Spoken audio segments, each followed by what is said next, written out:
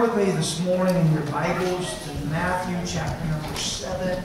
Matthew chapter number 7.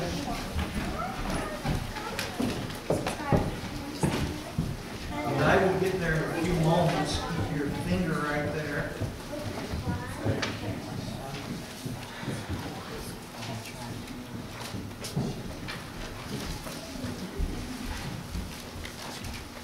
Some of you may be familiar with a book that was written many years ago called Pilgrim's Progress.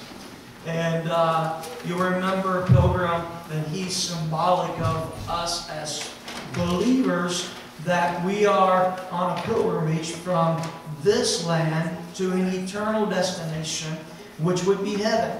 And I know that it's very much an allegory, the book that's written. If you've ever read it, I'm sure that you would enjoy it. When I went to Christian school, it was a requirement that we read that in our PACES ACE, if any of you did that. And so you'll find that there's a picture that is given of that celestial city. It's beautiful. A land where there's green pastures and lush trees, and it's beautiful.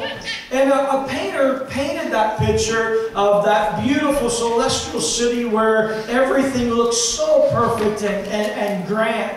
But as the travelers were traveling there, they were getting ready to cross over the river that is the Jordan River, that is symbolic of death. And before you cross over the Jordan River, Brother David, there was also just a couple people that was going to cross over the river. Sister Susan, there was lots of people that were headed toward a destination that was a fiery destination.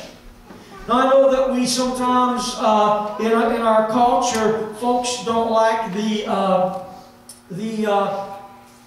part of thinking about an end destination that isn't so lovely. But the Word of God is specific that there is two eternal destinations that people will go to, and it will either be heaven or it will be hell. Heaven is a wonderful place, and it is a place of rest, and it's a place of beauty. It's a place of eternal life. But hell is just out of the opposite. It is a place of destruction and fire and pain and eternal death for those who don't make a choice for Jesus being their Lord. And so some folks may question, what is the reason why people would go to hell? And some folks, I'm often asked this question, why would a loving God send people to hell? We live in a world that is affected by sin. And that's why we have lots of things. Sometimes I just have to not look at the news. I have to turn it off because deep in the pit of my stomach, it bothers me. And so why do those things happen in our society that is so stomach-churning and repulsive and just is beyond comprehension? It's because we live in a world that's affected by sin. And the enemy is out to destroy lives, to destroy souls, and even jade people and get them discouraged in their walk, that they would become frustrated. God doesn't intend life to be that way, but because we live in a fallen world, it affects society that is affected by sin. And so I want us to look at something that this morning the Word of God calls the way. We basically choose our way. Aren't you glad God made us individuals of choice? Aren't you glad we didn't all get up this morning and wear some type of black garbage bag to church? Amen. That we have the choice of getting up and choosing what we wanted to wear, because God gives us that ability of choice. And so God gives us this ability to choose the way that we're going to live our life and the way that we'll end our life. God gives us that choice. And it's called the way. Way back in the book of Acts, you'll find that the New Testament people, before they were called Christians, at Antioch they were called Christians, and that's the first place that we find it. But if you go back in the book of Acts, you'll find that they were people that were called people of the way. They chose the way that they would live. They chose the way that they would end their destination for eternity. And so the Word of God tells us that there is one who gives us a choice. Jesus said, I am the way, the truth, and the life. We have the ability to choose which way we're going to go. And Jesus gave us some magnificent information at that Sermon on the Mount here in the book of Matthew chapter number 7. I'm going to start reading verse number 13. Jesus said, "Enter ye in at the strait gate." That means that it is narrow. I'll reference that again in a moment. Enter in at the narrow gate. Jesus is that gate. "For wide is the gate, and broad is the way that leads to destruction, and many there be that find that go in thereat or find them. Because strait is the gate, and narrow is the way that leads unto life, and few there be that finds it." So Jesus said there are two doors. There is a narrow door, and narrow is that way, straight is that way, and there's going to be few people that find it, but that door leads to heaven. On the opposite side of the pendulum is a wide gate. It's very broad, it's very wide, and Jesus said anyone can basically fit through. That's the way everyone's going if they don't choose to get out of the rut. Sometimes it's a velvet rut that's very comfortable, a comfortable way of living, amen, that just lives by the flesh. But Jesus said, broad is that way, and many there be that find it. When we look at it, that word straight meaning narrow, Jesus was preaching the message, and he was telling, he was preaching to unbelievers. He was preaching to some very religious, strict believers. And he said, wait a second, you think your living by the law is going to get you to heaven if you do this and if you do that, but it's not going to work. There's only one way to get to heaven, and that is through Jesus Christ. And you've got to choose Him. Lots of people believe in Jesus. Lots of people believe in God. In fact, the Word of God is specific in saying that even demons, they believe. Demons don't make it to heaven. Hell was created for the devil and his demons, not for people. And so, believing is not enough. It has to be a choice that I accept Jesus as my Savior. I accept Him as Lord of my life.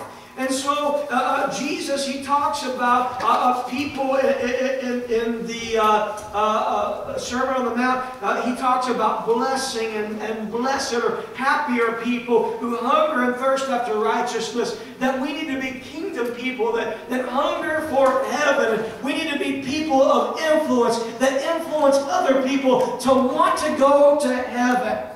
So it's not enough to be just religious and keeping rules. But we need to know that Jesus Christ has made a way for us and that we are to be perfect in Him. How do we be perfect? Some folks look in the mirror and see that they're perfect. Let me tell you, age will change that perfection. I remember a young man who used to always say, look at my muscles, look at this. And, well, I ran into him the other day, and let's just say he looks different than he used to look. Age has had a way of factoring into that. All right? And so his idea of perfect, but we're not to be perfect looking, but we're to be perfect on the inside, perfect as Christ has called us to be. And how can we be that way? By choosing Jesus Christ, the way, the truth, and the life, and choosing the narrow way. God wants us to choose that narrow way. It is a way of discipline. Let me just tell you, life should not be lived haphazardly. If we want anything in life, we've got to put a goal in front of us, and we've got to remember the goal. How many of you remember when you were in high school? Remember that you maybe didn't want to get up in the morning and go to school. I've never been a morning person, ever. It's not changed from the time of my teenage years. However, I found that it's better to get up and utilize the morning, that I can enjoy the evening much better. Just find that schedule is better, right? So my parents used to tell me, just remember, you want to graduate. It's necessary to graduate from high school. So that goal was always in front of me. I wanted to make good grades. I wanted to do well. Even when I didn't feel like dragging myself out of bed, I did, because there was a goal in front of me. And then there came that when I went to Bible college. I didn't really like being away from home, to be honest. I would have preferred just to stay at home, but God didn't call me to that. And so when I went to Bible school and getting up in the morning and all the routines, there was one thing that I had in my mind, and that was the day that I would graduate. Isn't that grand? I'd like to tell you that that was the last of my schooling, but 2 more times I went back to school, and I can't say that I've always enjoyed school. I've just looked to the end to know that I need to get there. And so whatever the requirements is in getting that degree, getting that diploma, that's what I had to do to get there. I looked at the end goal. I believe that when we think about serving Christ, what draws us from the broad way to the narrow way is looking at the end result. Every day I have to remind myself that heaven is going to be worth the journey. Amen. Do I live in the moment?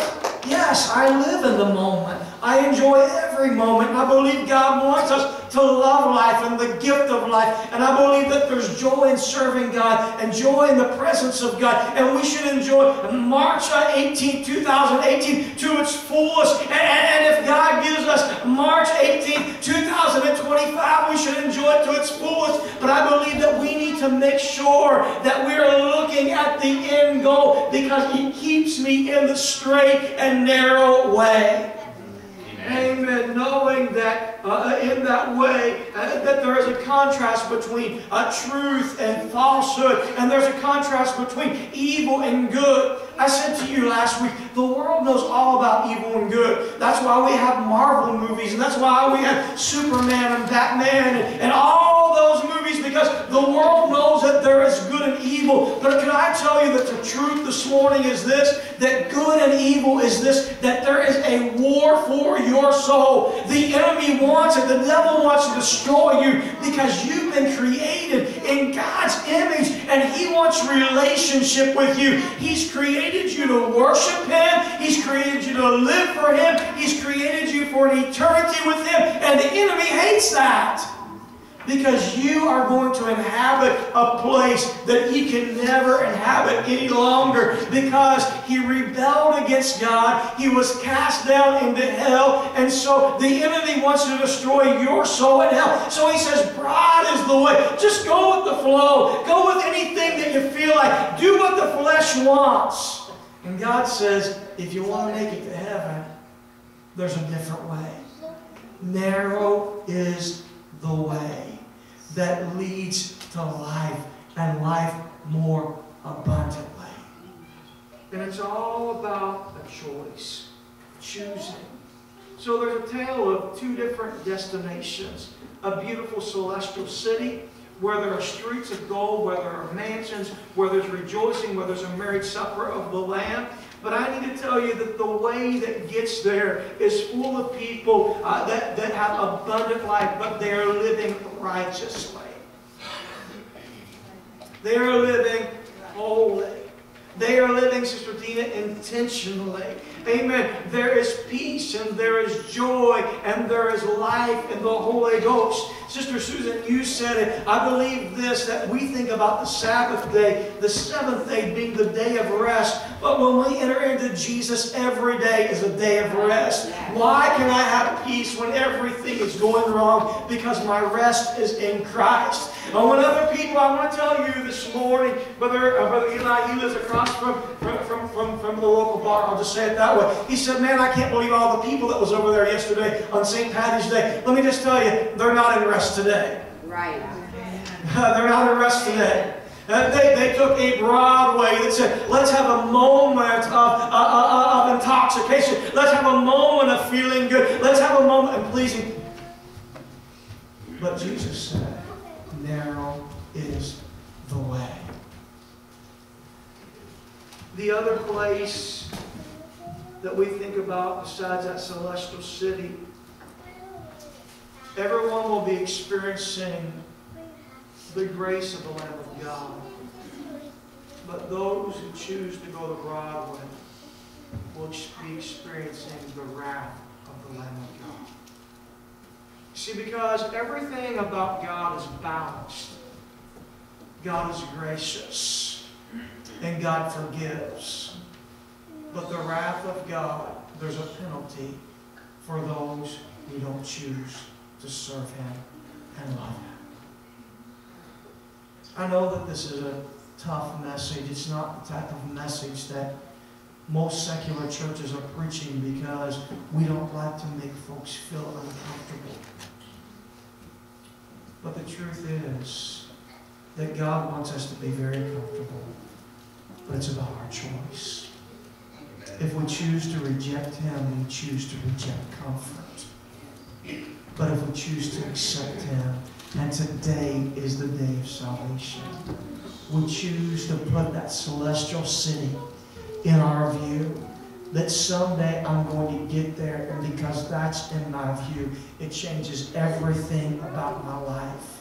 That's why I love. That's why I live. That's why I forgive. That's why everything about my life is about a choice to see if God is honored in this. Does this allow Christ to be in? There's some jokes that Christ isn't allowed to be in because if they're filthy and dirty, Christ won't be there. He doesn't inhabit those places. And if it's places that's appeasing to the flesh and there's no room for the Spirit of God to move, then Christ is not there. So it's all about that choice. Jesus calls that place a place of destruction, a place of wasteland, a place of utter ruin. And it's really all about what we do in the here and now that will affect our here and later. God, help us to make good choices. I need to tell you that there's no purgatory. There's no annihilation. None of it aligns up with God's Word. There's no limbo. There's just two places. It's heaven and hell. And the people who inhabit these different places have two different doors that they walk through. Which door do you choose to be? You see, the narrow way is like this. The gates of the city here in biblical times was like this, that the gate was closed at night. And there was a little door that was called an eye of a needle. You think about that? The eye of a needle. I found that, 40s have not been the best for my eyes. Any of you hit 40 and realize that your eyes seem to take a change? Yeah, praise God, I'm glad I'm not alone. And so sometimes the eye of a needle isn't so easy. Not that I do a lot of sewing, okay? But trying to hit the eye of the needle isn't so easy, you know. I find sometimes my arms aren't long enough, but even with good eyes, it takes diligence to get that thread through the eye of a needle. And so the Word of God talks about getting to heaven is like this. It's going through the eye of the needle. If they wanted to get themselves and their camel through, all the baggage, everything else had to come off so that they could make their way through this very narrow passageway. And Jesus said this, if you're going to make it to heaven, all the other baggage has to get off. Amen. You have to leave it outside because there's no room for that baggage. Unforgiveness, jealousy, the things of the flesh, the lust of the flesh, the pride of life, all that has to be left outside so that we can make it through the door, so that we can make it to a place that is restful, that is peaceful, and is secure. Let me ask you, have you left the baggage outside the walls of the city? If you haven't, you're going to live on the outside looking in. And eternity is too long to be long. You may say, Pastor, I don't understand. If God is a loving God, why does the Word of God says that broad is the way, many there be, but narrow is the way that leads to life eternal, and few there be that finds it? In the Word of God, we find that it's consistent, that there's always few who find it.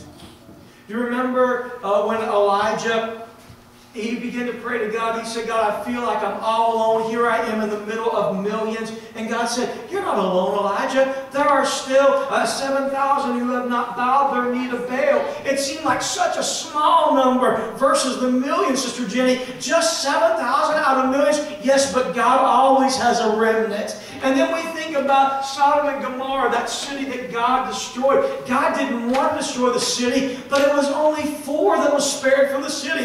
It was Lot, his wife, and his 2 daughters. The angels came and took them out. Just a few. How about Noah and his ark? We know that story, right? Here it is, God looks down at the world, and the world is living wickedly, and they forget all about God. Wow, that almost sounds like today. The The Bible says that God spared 8 by the building of an ark. There's always a few. I'd like to tell you that in eternity, all of humanity will inhabit heaven. But few there be that find it. Do I believe that there'll be tens of millions? Yes.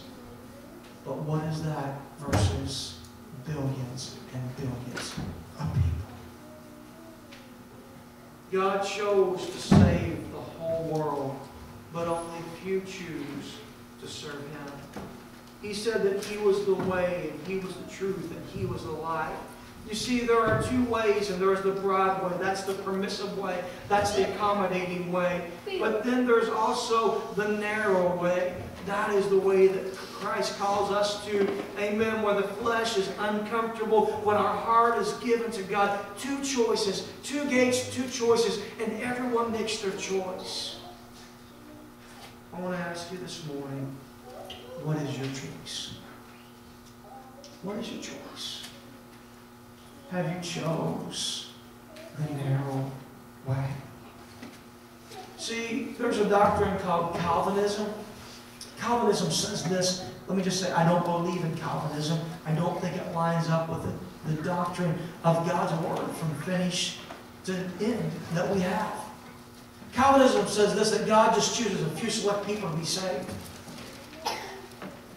That's a doctrine that I believe is very damnable. I think that's a doctrine that is very unscriptural. Because the Word of God says this, that God so loved the world that He gave His only begotten Son, that whosoever, that choice is to everyone, but it all boils down to a choice, that whosoever believeth in Him should not perish, but have everlasting life. It is the choice this morning. It is up to us. What will you choose? The narrow way that says, I'm going to put my own life aside, and I'm going to live for Christ. I'm going to put my own fleshly desires. You know, inside of us, we like revenge, don't we? But the Word of God says, vengeance is mine, saith the Lord. I will repay. We don't need to repay anybody for anything. What our responsibility is to love God and to love others as we love ourselves, and let God take care of all the details. That is our ticket to heaven. The Word of God, when Jesus was asked, what is the greatest of all the commandments? He said, to love the Lord thy God with all thine heart and love your neighbor as yourself. That's the golden rule, and that is our ticket to heaven. When we love God more than anything else, we love God more than our own life. I saw this morning on the news that there's a man, and I better not say the country because I forget, he is being imprisoned as a missionary up to life. Do you know what? He loves God more than he loves his own life. So this morning, I believe the Lord's encouraged us in our sermon, our service already. Now I want to put a damper on it with the message, but I got to be honest. What is your choice for eternity? I deal with folks all week long. There's not a week that I don't go by that someone doesn't contact me, or I don't deal with a family who lost a loved one. And I will always honor and I'll respect a person because I believe that we should do that, especially for families. But if someone doesn't know the Lord, it's a very grim hope for people on this side of eternity. Make sure your eternal destination is secure. Don't just go with the flow that goes to the broad way that leads to destruction. But be intentional in choosing the narrow way that leads to life everlasting. If my wife would come to the piano this morning.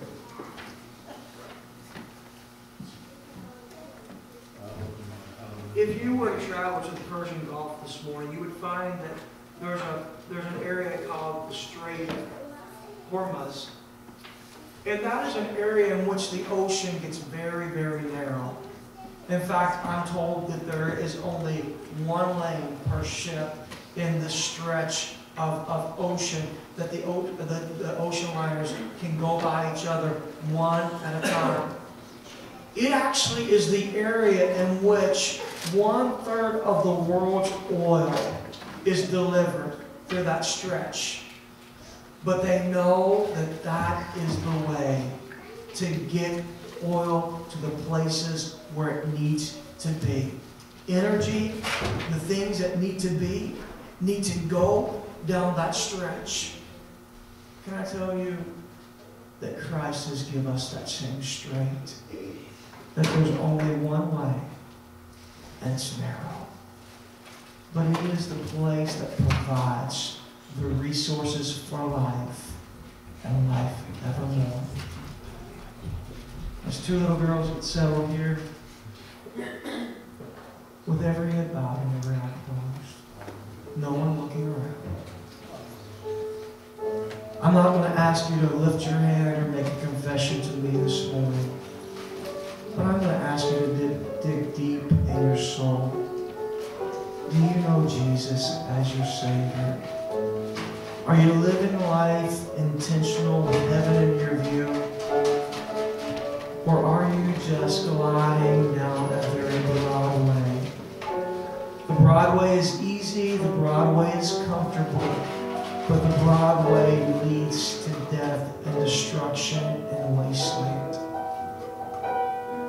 This morning there's a narrow way that's calling out that says get rid of all the baggage of life and enter in at the straight gate. For narrow is the way that leads to life. I choose life this morning, don't you? I choose to go the narrow way. If you're here this morning and you don't know Jesus as your Savior, I believe that Christ is calling from the narrow way. Come to the narrow way. Few there be that find it, but there is life everlasting here. It starts by asking Jesus to come into your heart to forgive you of all your sins and accept the work of Christ upon the cross. That's the narrow way. To allow baggage of life to be put to the side. That's the way this morning. Would you be part of the few that find it? It's not what the pastor has said, the few that find it. That's what Christ has said. Traditions and law will not allow you to get there. Living by the flesh will not allow you to get there. But living as Christ has called us to live will get us to the narrow way. Amen. All over the sanctuary this morning, as you evaluated your heart, would you make your way to the altar and make sure that you're on the narrow way? Amen. Would you give everything to Christ? Everyone that will, would you just come and find a place around the altar? Say, here I am, Jesus. I'm entering in at the narrow way. Let's gather in this morning.